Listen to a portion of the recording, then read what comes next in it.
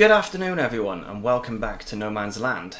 It is currently 6 minutes past 1 in the afternoon and we didn't really have anything to do this morning. The silage had not finished fermenting.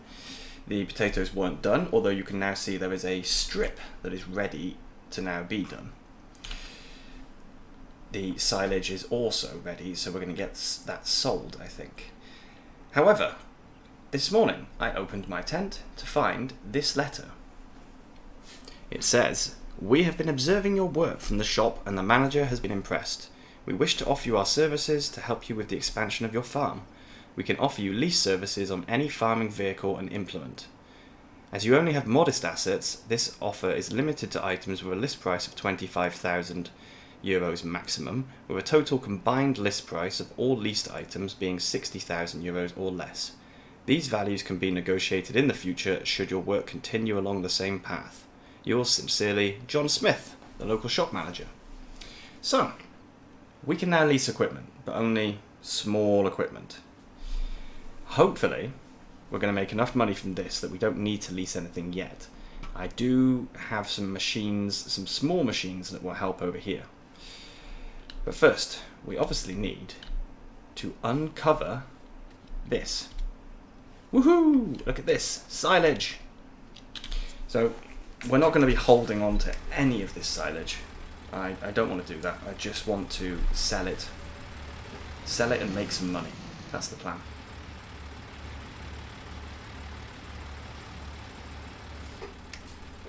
Okay. So, 2 tons of silage here. That's rather a lot. And we'll see exactly how much we get for that. Probably should fold that down just to keep it all in its position. I'm not really sure how well this would do at actually keeping that big pile in position, but there we go. I'm not even convinced that this would work properly. I'd love to know if anyone has actually seen this in real life. Now, it's showing as grass silage. Let's just double check that that is what we want, because I'm a little worried. Ah yes, grass silage. Silage grass is the uncut stuff. Okay, so let's sell that.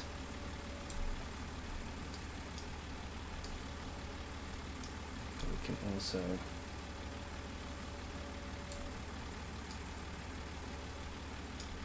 We're not selling it very fast, why not?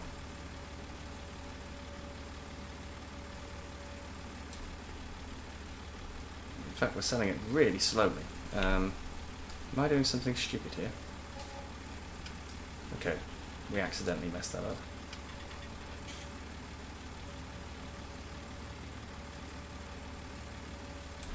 That's as fast as we can sell it.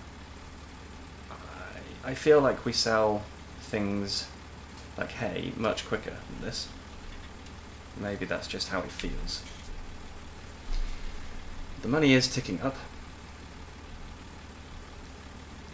Slowly but surely. Okay, that's almost everything sold. Just 100 litres left. Okay, so 958 plus... So harvest income was 1,200. 1,200 for 1 load. That is much better money. It's of course not going to make us rich, but we already knew that it wasn't going to make us super rich. But this is a massive, massive bonus over what we had originally. So we need to get all of this sold. Hopefully we're looking at 1,200 euros for each load. And then with the passive income we're getting, this is going to set us up quite nicely for maybe getting a new tractor. I did say I wanted to buy the field, but having thought about it, maybe a tractor would be more useful. Something with a higher horsepower, possibly even a front loader if I can manage that, if I can swing it. So, I think the easiest thing to do here is going to be to time-lapse it, because there is a lot, it takes up quite a long time to sell this stuff. So let's jump immediately to a time-lapse.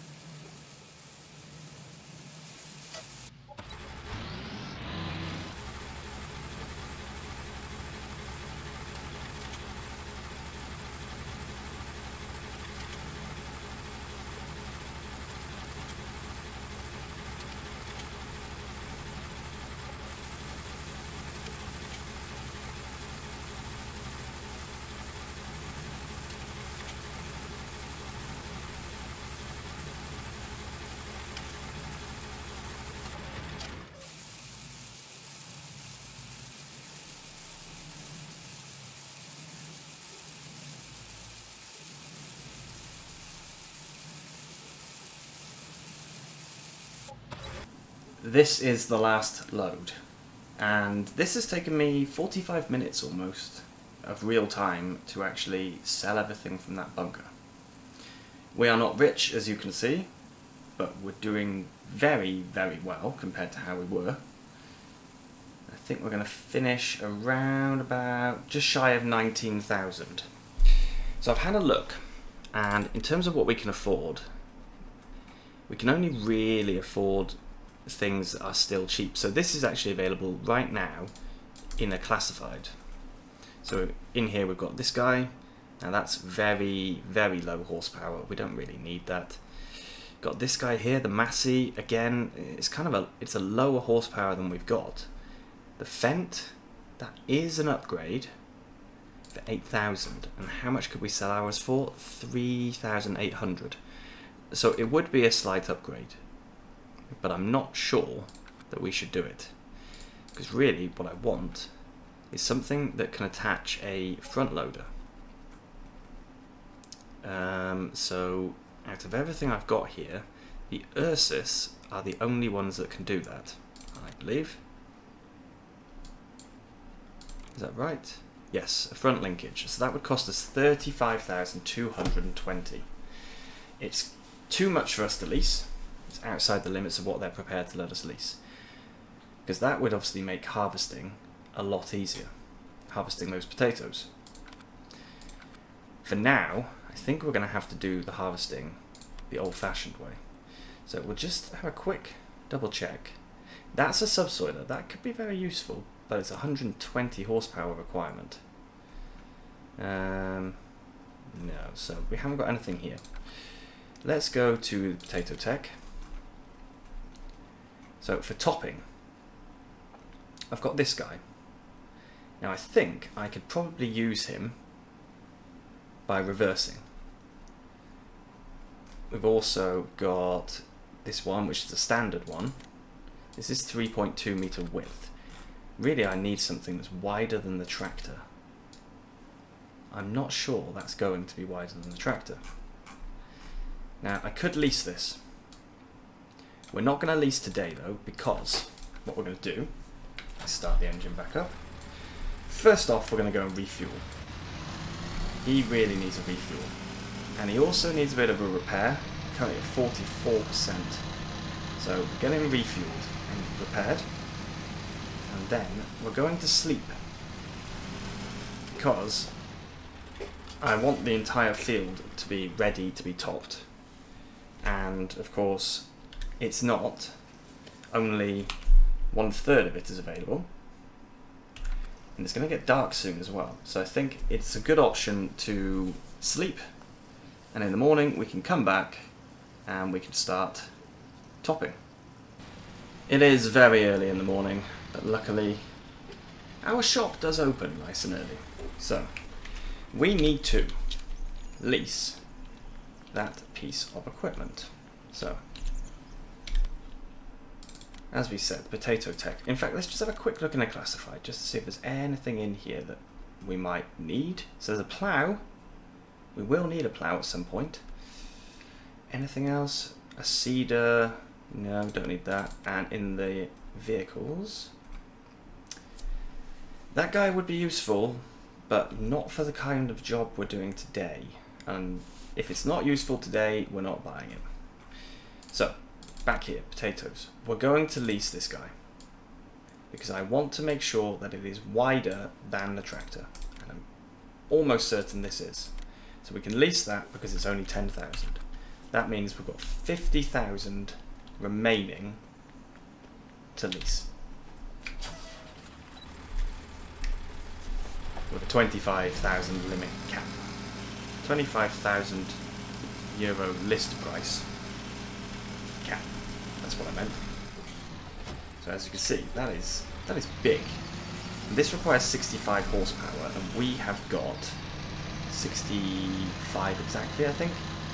So this is gonna really push us, but it definitely means we're wider, and that's, to me, probably the more important point. So drop him down, and I believe turn him on as well.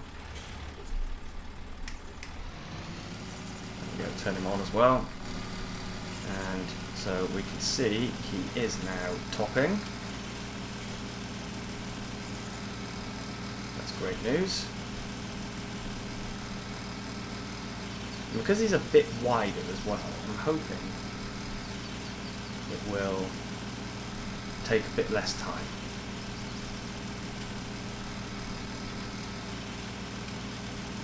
That's the idea anyway. In reality, maybe it won't work like that. So let's just double check. So that is now ready to harvest. Perfect. That's what I wanted. So we're not destroying the crop. And we are not... Yeah, we're not destroying the crop, which is what I wanted, really. So we'll take this edge off here. And I think what I'm going to have to do is just jump cut this. It's going to be a really long job, and I don't want to have too many time lapses in the same episode. You can see that lovely line there where I managed to destroy the crop. Excellent work, Jack. Excellent work. This is where we're really pushing him by going uphill.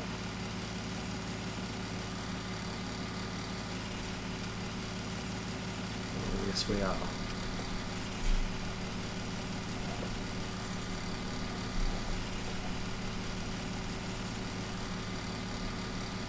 Okay, so I will now vanish, and when I return, this field will be topped. This job has actually taken no time at all, so that's good. I'm very pleased about that. I did manage to cause a very small amount of crop damage because I didn't notice the way the topper was working. You can't actually do 5 furrows in this, or 5 rows. You have to do 4. If you try doing 5, it just makes a bit of a mess of it. You just destroy a lot of crop. But luckily, we've not destroyed too much. Okay, so we can go and drop this guy back off because we are not going to need this. We will do more potatoes, but we're not going to be doing them. We're not going to be doing it for a few days. Or having said that, how much is it going to cost me to keep this guy? Per day, 100. You know what? For 100 euros, we could just keep it. Because we haven't even hit the 1 hour mark yet. So, kind of makes sense to keep it. And we can use it the next time we have potatoes. Because I think we'll probably replant that directly with potatoes. Next job then is harvesting. Okay, so for the harvesting, this is what we're using. I did start talking and explaining and doing everything and then realised that I hadn't actually pressed record. So apologies for that. But basically, this little machine is going to go along and he's just going to take all these potatoes, pick them up, and then dump them onto the ground. So we are going to have to obviously go along and collect them all afterwards. That's okay. I think we can manage that. It's a little annoying, but I mean, I don't see another option really. So it's going to take a little bit of time to do this, of course. In fact, it's going to take quite a lot of time to do this.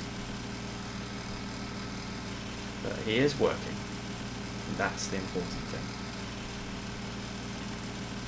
For picking it up, I think we're going to have to fit a front loader to this guy and do it that way. That's going to be the easiest, I think. But I'm not 100% sure on that, so don't quote me. I may change my mind later on. You see, I also didn't manage to work out exactly how to use this tool. So I did end up not dropping the potatoes at the very start.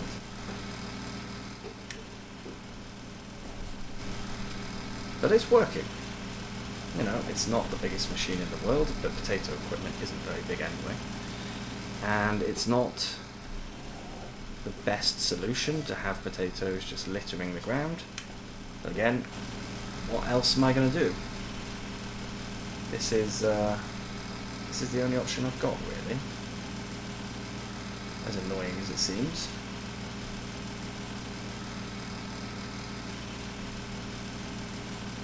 It's just the cleanup job that's going to really make this difficult, I think.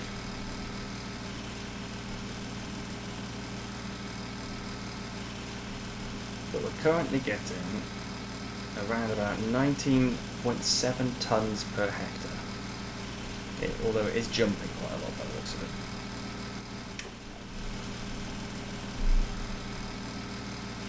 Significantly, in fact. So, as I was saying in the section where I forgot to press record, I cannot do all of this today. It's just not possible. And I don't want to, really. I feel like I'll be rushing it if I try and do it all today. Especially because there's no chance for me to actually collect them. Not today. No way. It is not a possibility to do the collecting. So, may as well kind of split the job over 2 days completely. That's my thought anyway.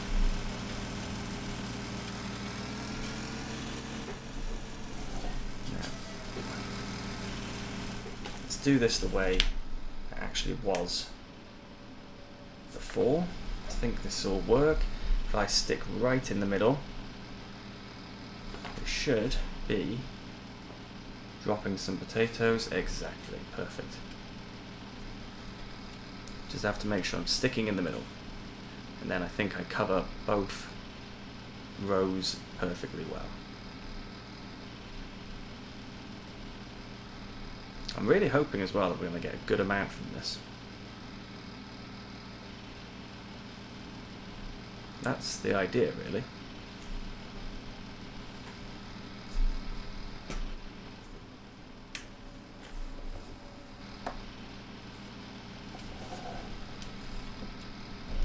But because this is such a big job, I'm probably going to end up doing a fair amount of this off camera. I think.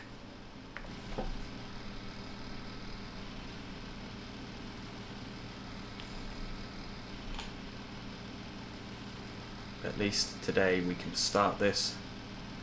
We can see the potatoes dropping out, and that is always good. Of course, I'm going to have to get a trailer to put all of these potatoes into.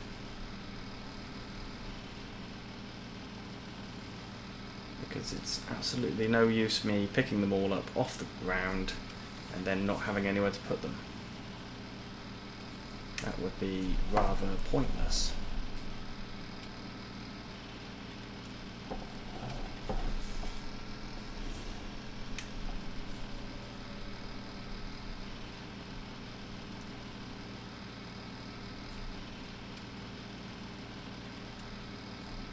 There's a couple of machines like this in the Grimmy pack, actually, that I've used.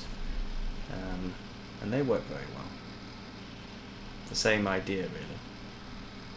Just go along and pull the potatoes out, but drop them on the floor. I like them.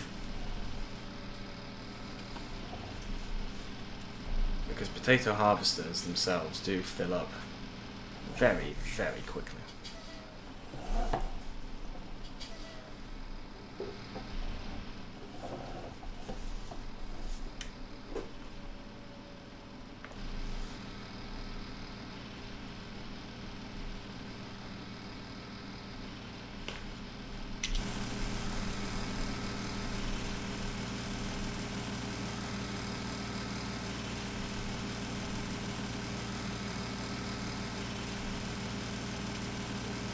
See, I missed a very small area. just by here. I'm not sure how exactly I missed that. This is going to be the tricky thing with this, I think. Oh no, there weren't any actual potatoes there. Okay. Oh, the rain is coming. Rain is coming. Okay. Well, we're just going to finish this little bit by here anyway. And then, I think we'll finish the episode by actually buying something. Not leasing, buying. That is because I think as we go with the harvesting, we're going to also have to be collecting. Because even though seasons isn't on, and in fact seasons doesn't affect potatoes anyway, I don't want to be so unrealistic that I am actually leaving potatoes on the ground in the rain. I mean, you just wouldn't do it, would you? These are your most valuable things, especially if you're me and you've just sold everything else. I'm not going to leave these guys lying all over the floor. They're worth a fortune. Which reminds me, how much did we actually make today from the selling? Oh, it's a new day. 13,270 is what we made yesterday from selling that silage. That is very cool. I'm happy with that. That's a good amount of money. Especially because it's grass. And grass is available in abundance, so now we have that silage pit. Whenever we cut, we can just always put it in there, and we don't even have to sell it straight away. We can sell it at another time when we think it's worth doing it. When we're sort of running out of money a little bit, we can do it then. There we go. Right, I'm going to drop this guy by here. Wow, we've used up all of our fuel already. That's quite impressive. Right. Let's go and quickly refuel. Or in fact, we'll do the refueling after. What I want to do is I want to make a purchase today, or two purchases in fact. One is an upgrade, one is a purchase. No, 3 purchases. I'm going crazy now. I'm not going crazy because I'm an idiot. I'm going crazy because I just kind of forgot that I'm making multiple purchases. So, let's turn him off. We need to perform an upgrade first. That is what he looks like now. Front loader attacher, yes. So we're going to put on a front loader. So he is now set up for a front loader. Now that we've got that, we need to buy a front loader. I'm just double checking here to make sure there are no front loaders. Ooh, that's cool. We could get ourselves a very small manure spreader, but it would wipe out all of our money. Oh, but a loading wagon. Wow, okay, a loading wagon would make the grass work much, much easier to do. And it's only 7,500. I'll be honest with you, that was not planned. I did not know we were going to do that. So we're going to take the second-hand one. Buy. Okay, so we have just wiped out a lot of our money, of course, but you know, it's okay. Just have a quick check. Just you know, just to be sure. Oh, there's a Valtro of 85 horsepower. We don't need that. We need big. We need big. Another 65, 66. We've already got that. Okay. Right. So, we need a front loader. Now, is there some kind of special one to be used with our...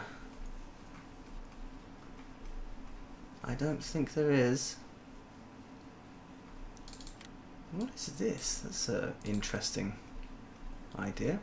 Right, I think we're going for standard. So we're going to go with the FZ30. That's expensive. Very expensive. And then we need to go with a bucket. So yeah, universal bucket, that's what we're going with. Okay, so now we've got 5,000. Can we get a trailer for 5,000? That's the question. So let's just scroll through. Ooh, 4,500, not bad. 3,600.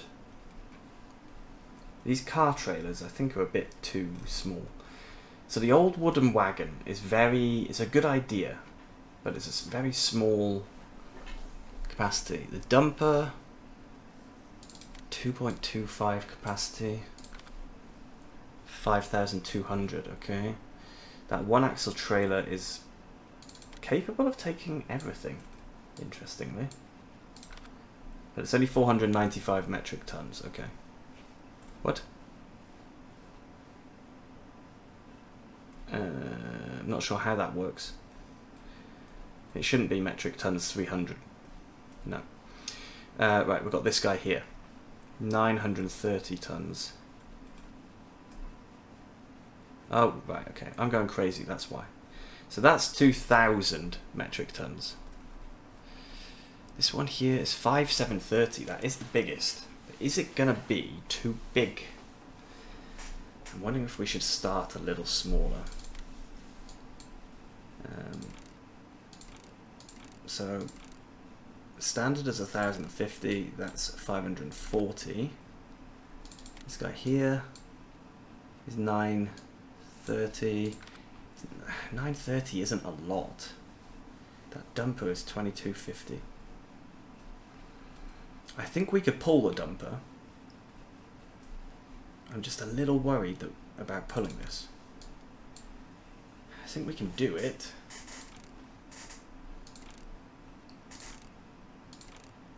However, actually, the smallest capacity is 1,860.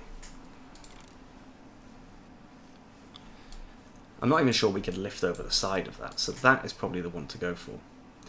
I think we should get this second hand.